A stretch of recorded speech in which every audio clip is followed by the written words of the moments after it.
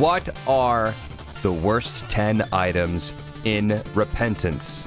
Edmund McMillan, the creator of The Binding of Isaac, reached out recently. But I would like to know what you guys think are the top 10 worst items in The Binding of Isaac. So we discussed them on stream. This is the final list that we came up with, and I want to use today's video to talk about these. I'd love your feedback in the comment section down below, but also know that not all of us are going to agree, so be civil, please. A lot of this is subjective. A lot of people aren't aware of the current fixes that have already been in place in Repentance, and some of us just play the game differently. Once again, here's my worst and why.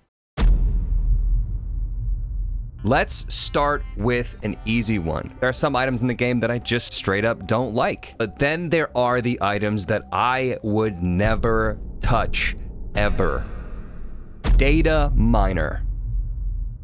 I get it, Ed. You were upset when Dataminers discovered the secret of the lost, ruined Keeper's ARG, messed up a lot of cool stuff that you had planned. People already fucking fucked it up. They're crackheads. They couldn't resist it. They had to break it apart. And even though people were fucking actively working on some of the biggest secrets that would have taken a while to unfold, they said, no! I want it all now! And I do believe that Dataminer was essentially a giant middle finger towards that group of people. But I'd love to see Dataminer actually be used for something really interesting. Here's how Dataminer currently works. For the current room, rotates every enemy and pick up 90 degrees and moves its sprite up and left. Increases one of Isaac's stats and decreases another. Adds a random tier effect for the current room. Distorts the music for the current room. This item just isn't good. I've had so many bad experiences with it that I just won't use it again. Sure, maybe situationally if you have rock bottom, but let's take a break there for a second. If an item is only good if you have rock bottom, that item is not good. There are so many people that will argue this exact point. But Huts, if you just have this one item out of the 700 plus items, then it becomes a good thing, right? No.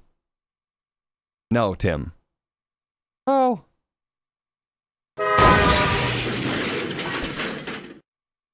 Yeah, I still think that it's right, though. Let's talk about how we can fix this dang item. Maybe make it more positive than negative. Increase 2 stats and decrease 1 stat. Make there be only a chance to alter sprites. Or, bear with me here, what if we actually use Dataminer to actually data mine? This would require completely changing the item, but think about this. Much like how Dreamcatcher shows you what's in future item rooms, maybe Dataminer could show you a random item that's upcoming. Maybe it shows you the next item room's item. Therefore, you can skip it and increase your planetarium chance. Maybe it shows you what's going to be in the devil deal so that you can alter your ability to earn that. Or maybe you want to go angel instead. I feel like this would be really useful, it would be true to its name, and it's not too overpowered.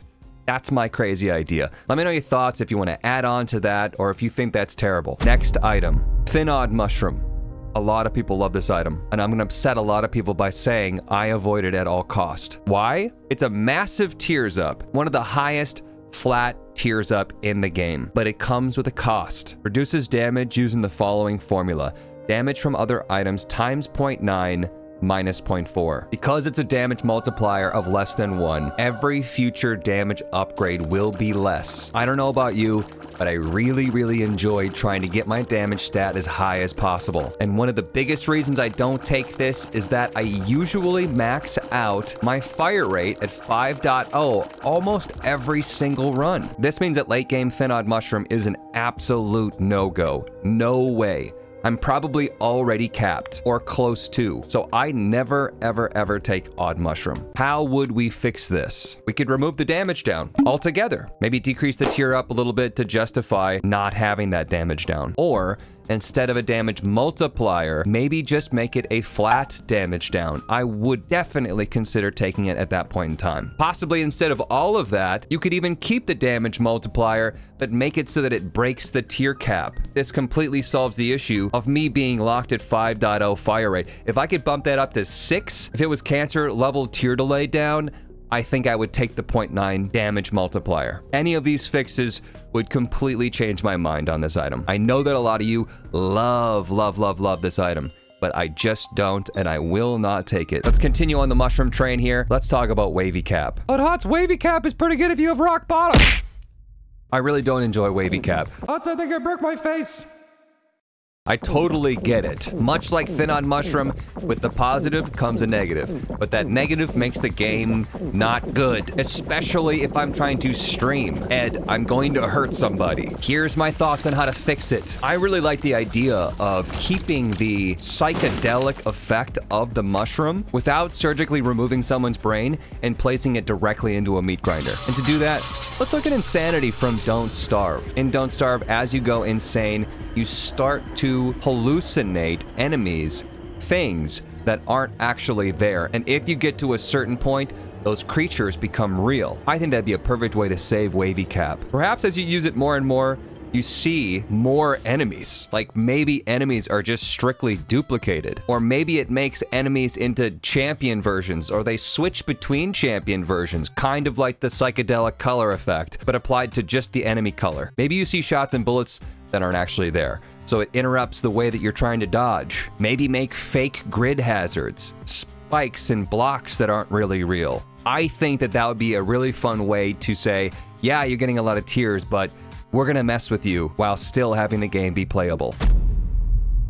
God's flesh. Let's just cover all the mushrooms we don't like. Tears have a 10% chance of applying a shrinking effect, causing enemies to shrink in size and also run away from Isaac. Shrunken enemies can be crushed and killed by walking over them. The shrinking effect lasts 5 seconds, does not affect bosses or mini-bosses. So why do we not like this item? Historically speaking, as it still states in the wiki, any enemies that spawn from the death of a shrunken enemy do not carry over the shrunken effect. I have recently tested this, and I think that has been fixed, which was one of my biggest complaints of it. But champions and enemies that explode upon death will damage Isaac if crushed. That one still remains true. You can really hurt yourself by trying to step on shrunken enemies, which completely removes its usefulness. I'll still pick up God's flesh, but I literally never ever use it or try to step on any of the enemies. So how do we fix this? Well, quite simply, remove the ability for squished enemies to hurt Isaac. Any spawned enemies, any champion status, any death rattle that will happen with that enemy should be nixed. If an enemy would generate an explosion on death, though, it would be really funny to add in a tiny little explosion, a little poof, a little explosion fart. And if you wanted to, you could even have that push Isaac around, have some sort of knockback effect instead of taking damage. I also think that it should apply to bosses and mini bosses, but instead of one-shotting them, instead of being able to step on them and kill them immediately, maybe the only thing that happens when they shrink is that they just lose contact damage. So you could use your contact damage or modifiers or orbitals safely for 5 seconds on a boss. Could be overpowered, but I think there should be something that allows you to use it on more enemies. Let's talk about Libra. Libra, of course, being the item that balances all of your stats. Historically, I've hated this item. It only had one good use, and that was soy milk. And then in Repentance, they changed it so that when you get soy milk and Libra together, you basically go back to base stats. So I'm thinking, all right, this is garbage now.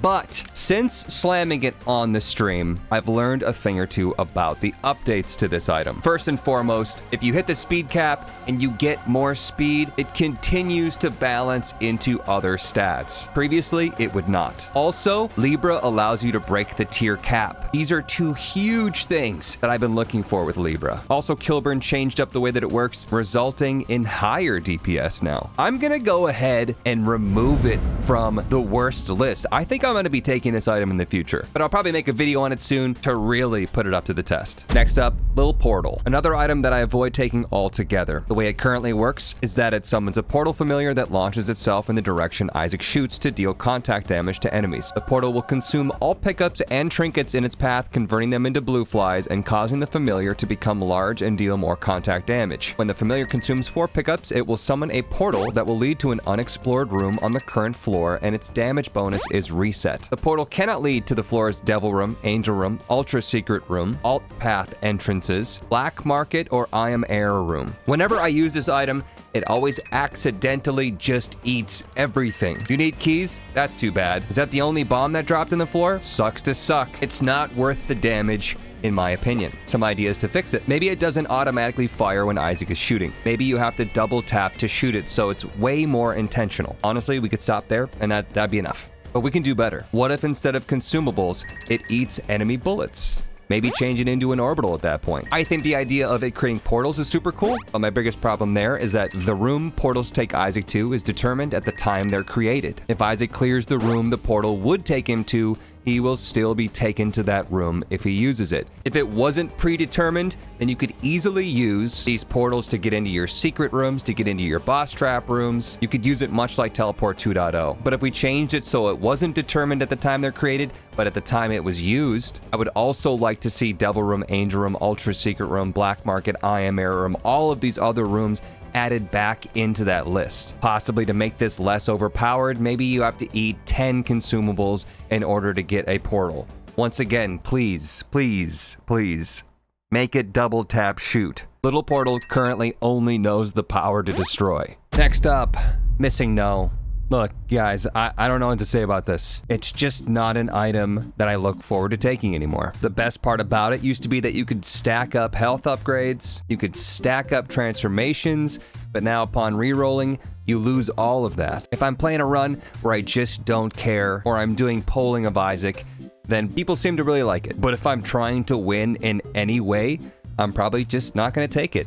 I honestly don't know how to change it. There's been a lot of meaningful updates to the way that rerolls work in the game, namely, not breakfasting anymore. But as far as this item goes, I can't get behind it. I just don't like it. That's all I gotta say. That sums up every item that I felt the need to touch on. But let's talk about a few of the other ones that I threw up in this list. Nightlight, I won't take it. It's pretty detrimental in certain boss fights. Easy way to fix that, maybe you have the ability to turn it on and off, maybe by double shooting, double tapping. Also, I'd like it more if it pointed in the direction I was shooting, not in the direction I was moving. Mom's bra, mom's pad, I just think they're boring. Butterbean can't stand up on its own 2 feet. I'll probably take anything else other than Butterbean. Taurus, really helpful sometimes. An actually good item that is so annoying that I won't take it. The babies.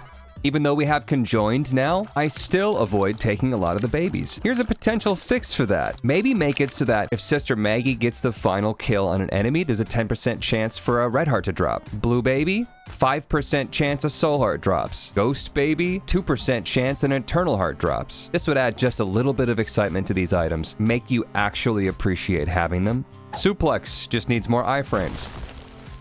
Bag of crafting.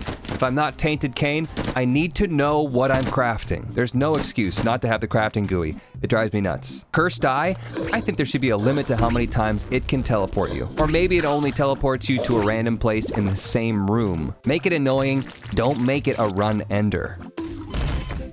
Mars, change it to double tap shoot, not double tap move, because I accidentally use this crap all the time. Ludo, yeah, I don't know. I hate it. A lot. You might be surprised to see Spirit Sword on this list. I just think it needs more synergies. That's the exact same reason why Abyss is here. There's a small list of special locusts that can be generated by abyssing certain items. But as it goes, the item's worth is so much higher than the locust that it gives us. For example, if you use Abyss on Brimstone, you get a gray, larger locust that is otherwise normal. Yeah, I think I'll stick with Brimstone. Spoonbender, a purple locust that homes in on enemies. I'd rather just have homing shots. You better make all of my locusts homing, otherwise this is crap. So not only could these be better, but there could be a lot more. Once again, I would really love to hear all of your thoughts about these items, and your thoughts about what items you think deserve a fix even more than these. Hopefully this video generates some meaningful conversation, and hopefully Ed will take this into account. Thank you all for watching. Thanks for being civil in the comment section down below, and I will see you in the next one. See you guys.